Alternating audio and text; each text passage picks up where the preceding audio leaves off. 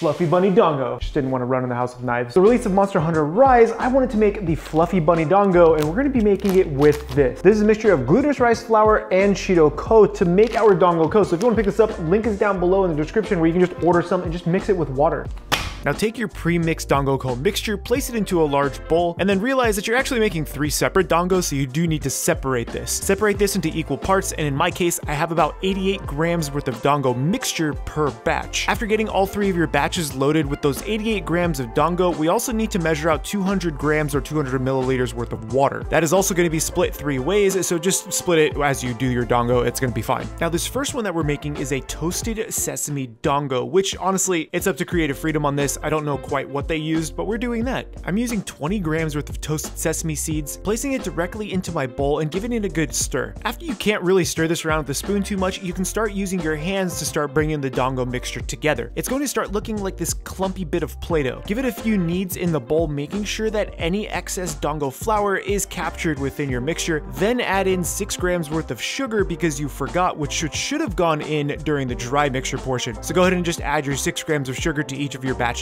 Now back to the toasted sesame Dango, go ahead and continue kneading this now that it has sugar in it, which it should have had in the first place, Paul. And you're going to be left with this Play-Doh mixture. Once you can remove it from the bowl and no excess is left, this is when you can start kneading it on your cutting board. I did use a bench scraper to kind of help me out with this part, and you're really just trying to hydrate all of that flour with that little bit of water. Once that's done, place it in the bowl and set it aside and move on to the next batch. Now the next batch is the same thing, 88 grams worth of flour with 66 grams worth of water, but this one is going to be strawberry flavored. I'm using 25 grams worth of dehydrated strawberries, followed by about 20 grams worth of chopped almonds. You can use pistachios, walnuts, really whatever you really want to do. Now give this a quick mix with your spoon, making sure you incorporate all those flavors together, and then start bringing it together with your hands to really make sure you hydrate that dough. Now the thing is with the dehydrated strawberries is that it requires more water, so in hindsight, I probably should have used a bit more water for this. Now the final Dango we're going to be making is a vanilla bean maple syrup Dango. Yes, double vanilla. To your Dango mixture, I'm adding in around 10 grams worth of maple syrup, followed by that 66 grams worth of water. Give this a quick mix and just appreciate this. I wish you guys could smell that freaking maple syrup with the vanilla in there. Oh my god.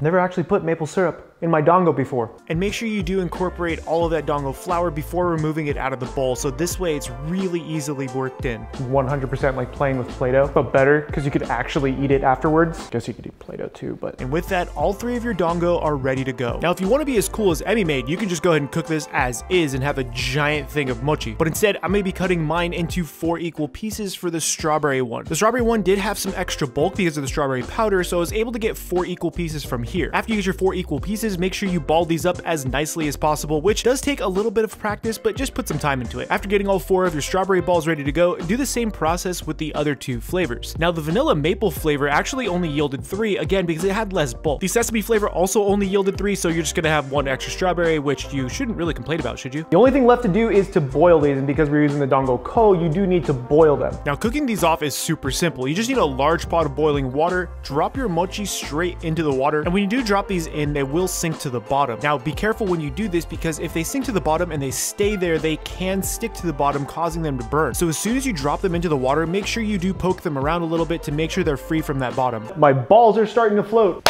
Yep. I don't know who hired that guy, but after they float to the surface and have stayed at the surface for around 2 to 3 minutes, we can pull these out of the water. These are ready to go.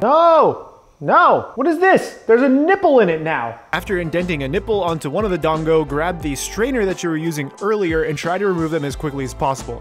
I also tried chopsticks, but no, it's even worse. So yeah, now that you've made 3 things dirty, stick to the strainer you used originally and just remove them from the water, Paul, please. Can we make this happen?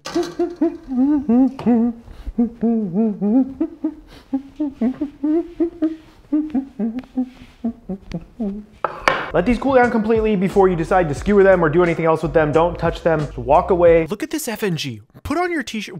Where is your shirt, dude?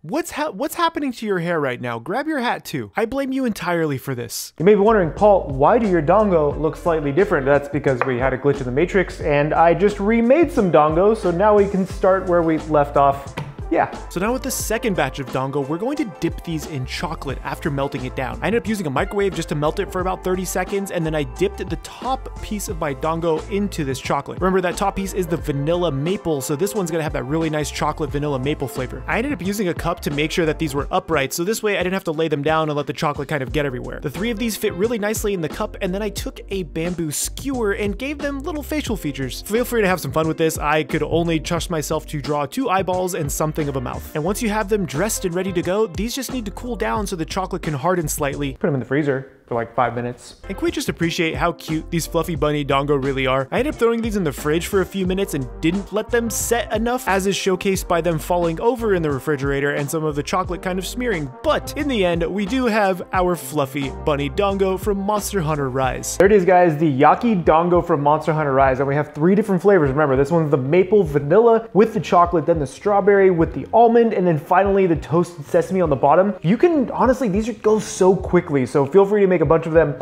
Mine kind of fell over on each other in the fridge, so if you don't want to put chocolate on it, maybe just drizzle it, you know, instead of dipping, but you do you. So cheers. I'm gonna go for the chocolate one first because that's my favorite. Look at how, can you see the inside? Super chewy. The maple comes through. The vanilla bean is really subtle. Then the chocolate takes over.